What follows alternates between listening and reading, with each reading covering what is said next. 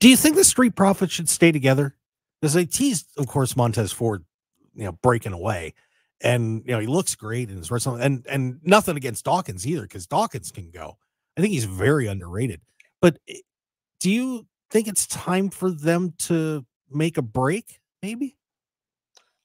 I felt like that maybe like 2-3 years ago, but I really feel like there is still a little meat left on the bone with them as a duo, and you could be doing more. And I thought recently, like, they had a show-stealing matchup on an episode of SmackDown with DIY. And the fact that we're getting that triple threat ladder match, that's another match. Like, we were just talking about Carmelo and Andrade. You're telling me this triple threat ladder match for the WWE Tag Team titles couldn't be on Bloodline, on Bad Blood? Like, you got the Bloodline, which is the hottest act in the company with Tama Tonga and Tonga Loa. You got DIY that always delivers in their big spots, and Street Profits that are always delivering in big matches. Why can't that be on a premium live event? So I think there is still more for them. They still can, get another run with the tag team championships. I think eventually they could have a nice heel run as well. So there is a point that, breaking them up might give them more opportunities, where it's two different individuals that have the opportunity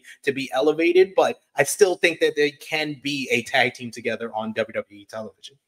Yeah, and it's kind of a shame that the WWE has a track record of when you have a tag team that one of the guys can't go after a singles title without you breaking the team up. I mean, we can go all the way back to, Shawn and Marty, and even beyond that. And I just wish sometimes that they could say, what, let the guys stay together. Let them be friends.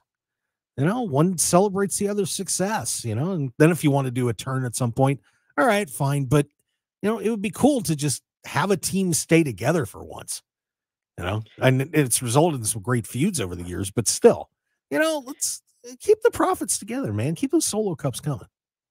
And there's just been so many decades of history where WWE only pushes one of the guys. They never push both of them. Yeah, and we've just seen that this year with Ludwig Kaiser and Giovanni Vinci. They were a great tag team that I was saying should be the tag team champions. Agreed. And then you broke them up. Ludwig Kaiser's doing fine. He's got a prominent role on the mid card on Raw, but Giovanni Vinci is dead on arrival. Yeah, and that's a shame.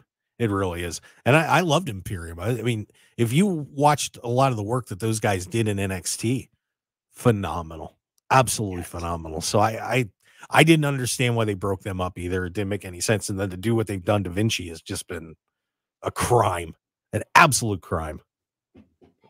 Agreed. And Giovanni Vinci is could be one of the best in-ring performers on the main roster. It's just sad that they just gave him a gimmick that didn't work for them. It worked on NXT for me as a fan, as a viewer, but for them, they didn't like that gimmick, and then they gave him back that gimmick when he went over to SmackDown, only to have him job out in a total of 2 minutes in his first 2 matches since coming back. It's horrendous. Hi, pro wrestling fans. Mark Hoke here.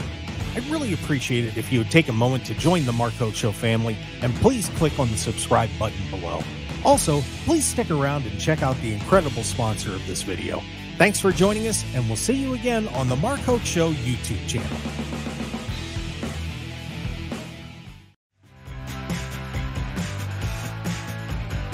Hey there, adventure seeker. Ready to unlock incredible hotel deals? Get a free membership and save up to 50%. Stay grand. Spend less. The simplest site. The best unpublished hotel deals. TheTravelShark.com.